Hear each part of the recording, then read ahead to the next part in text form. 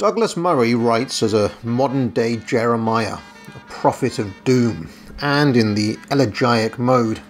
The prose is flecked through with tragedy, lament, and a sense of profound loss. While this semi-apocalyptic register seems dramatic at first, as an overall rhetorical strategy, it is quite effective. Those who already agree with him may be driven to anger and despair by this book. Those who don't might at least be driven to think. All but the most ardent of ideologues, who are already beyond any hope of redemption, need to reflect on what he says.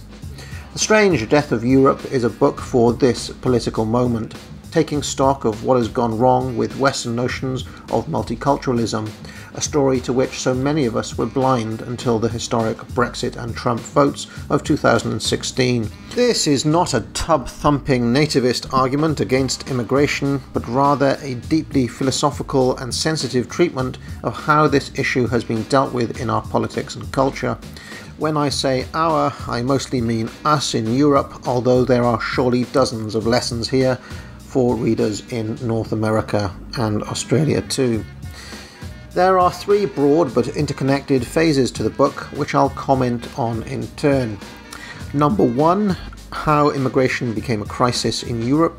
Number 2, issues around white guilt and the feeling that Europe is tired.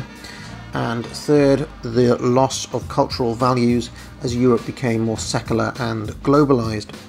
So first on immigration itself, Murray does an excellent job here on both raw numbers and statistics. A particularly effective strategy is how he contrasts the forecasts made both by proponents of immigration and by those who were demonized by such proponents, such as the Conservative MP Enoch Powell, famous for his Rivers of Blood speech, and the actual reality of what happened. So, as Murray points out, if anyone had suggested to Powell in 1968 that he should use his Birmingham speech to predict that within the lifespan of most people listening, those who identified as white British would be a minority in their capital city, he would have dismissed such an advisor as a maniac. As was the case in each of the other European countries, even the most famous prophet of immigration doom in fact underestimated and understated the case. Another thing he does particularly well is to show how, during every single push for mass immigration, political elites were opposed by their populations at large. At no point between 1960 and the time of writing did the general populace support mass immigration. There are some staggering statistics in the book, not just the one about London being less than 50% white British, but also that one district of Paris is 30% Muslim, with the vast majority of the remainder coming from sub-Saharan Africa. There are 10 mosques in this one zone alone, and it's an area where most Parisians now dare not venture. Similar stories can be seen across France and indeed most of Europe, especially in Germany and Sweden. The extraordinary year of 2015, in which Angela Merkel more or less opened the floodgates to undocumented refugees, also provides some staggering numbers. Sweden alone took around 180,000 refugees just in 2015, of which 35,000 were children. In the same year, Ingris Lomfors, the head of Sweden's Living History Forum, declared, "There is no such thing as Swedish culture."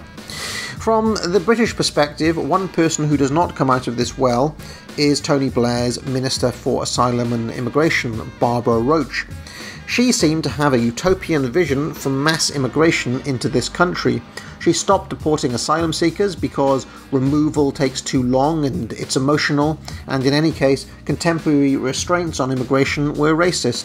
As one colleague said, Roach didn't see her job as controlling entry into Britain, but by looking at the wider picture in a holistic way, she wants us to see the benefit of a multicultural society.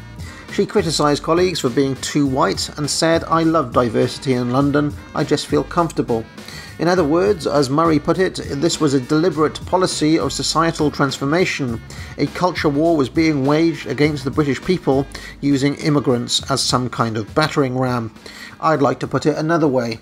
Roach had a utopian vision untested by reality, and she was using the British populace as her guinea pigs. Eastern Europeans living in Britain alone rose from 170,000 in 2004 to 1.24 million in 2013. Up until last year, we were taking 300,000 fresh migrants every year. That's basically a small city's worth of people. Murray exposes how this is routinely sold to the people in terms of the net benefits of migration by using only the best and the brightest who come in as representatives of migration per se.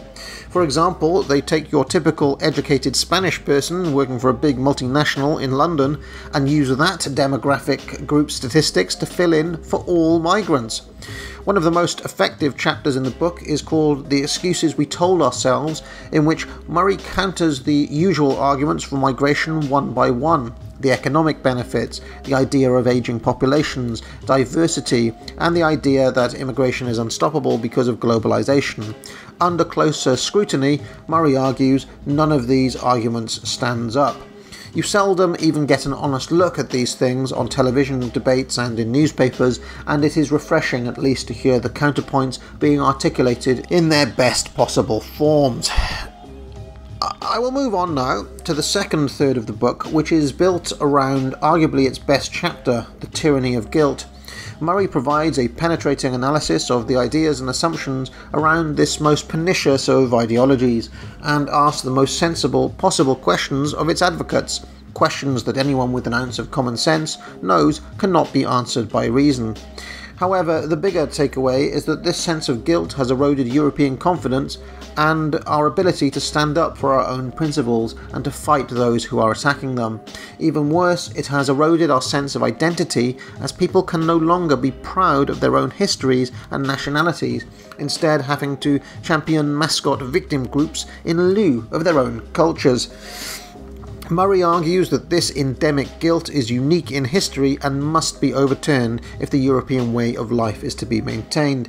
He points out that ever great civilizations who have equally bloody histories, the Turks, the Russians, the Chinese, and so on, have no such sense of guilt.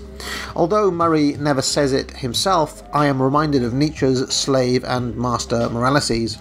Murray's central thesis is that Europe is now so tired it has not only given up the fight, it is actively committing suicide by inviting people who do not share their values or their culture to take their home from them, the ultimate act of reparation. And so the book moves into its final and perhaps most profound section, in which Murray looks at some of the costs of Enlightenment hubris and of the decline of Christianity across Europe. His argument is less that we should all become Christians again, but rather that nothing has replaced the Church, and in its place toxic and self-defeating ideologies such as those we have been discussing have snuck into the void. The passage on the novels of Michel Houellebecq is especially interesting and at times profound. In closing, I recommend that everyone, regardless of your politics, left, right or centre, read this book because it poses some very serious questions for the road ahead. This is not the sort of issue that is going to go away. It does not matter what happens with Brexit or indeed with the EU itself. The populations left behind have an almighty political, cultural and philosophical challenge ahead of them for the next 20 or 30 years. Because at the exact moment that Europe and America seem to be so intent on tearing themselves apart with problems largely brought on by themselves, China shows no real signs of slowing down its plans for global domination. We need to educate ourselves as best we can, avail ourselves with the facts, and Murray's provocative intervention in this debate is a fantastic starting point to do this. Thank you very much. And I'd like to thank in particular Son of Tiamat, Cult of the Lich, Charles Vincent, and Edward Dara.